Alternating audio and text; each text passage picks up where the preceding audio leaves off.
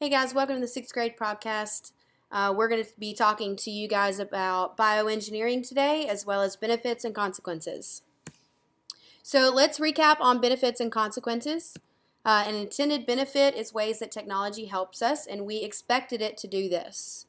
An unintended consequence, effects of technology that we did not expect, and it could be positive or negative, just like good and bad. We talked last week about technology, whether it helps us or whether it doesn't help us, what happens from it. Like TV, let's take TV for example. An intended benefit, so what was TV invented for? It was invented to entertain people. So that entertainment is what TV was supposed to do, so that's called the intended benefit. Now, the unintended consequence of TV could be that it uses a lot of electricity. It can get expensive.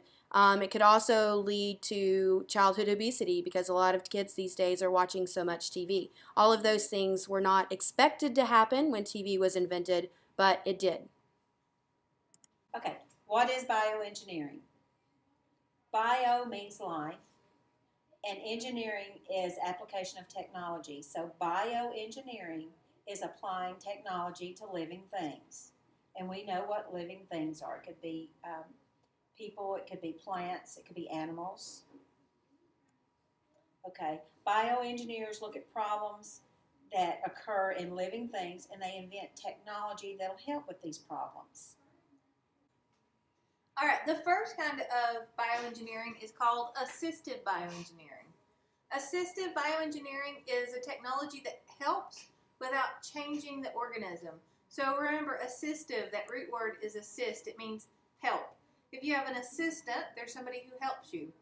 If you have an assistive bioengineer device, then it is helping you. But the key with assistive bioengineering is that it helps you without changing you. So it helps without changing the organism.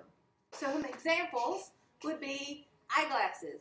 You can put the glasses on and that helps you. It helps you to see better, but we can easily reverse that. We can take those glasses off and it didn't change us.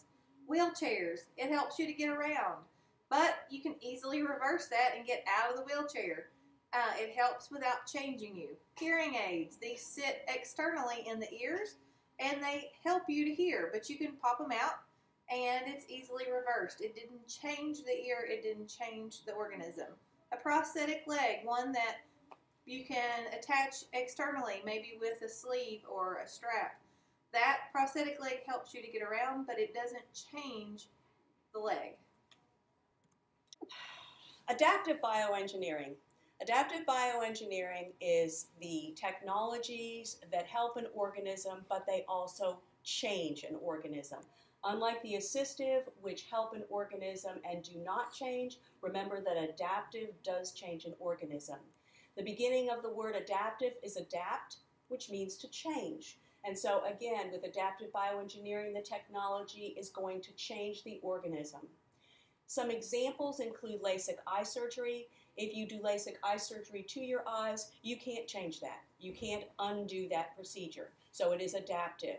The same thing with a knee replacement. With a knee replacement, you place a device inside the knee through surgery, and it cannot be removed easily, so it's adaptive. New strains of crops are modified. These are adaptive bioengineering because you cannot change these. Once you create a new strain of a crop, that's what it is until you change it into something else.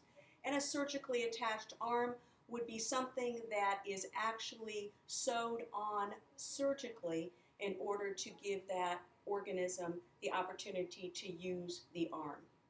Good luck, guys. I know you'll all get A's, so make that happen. Study.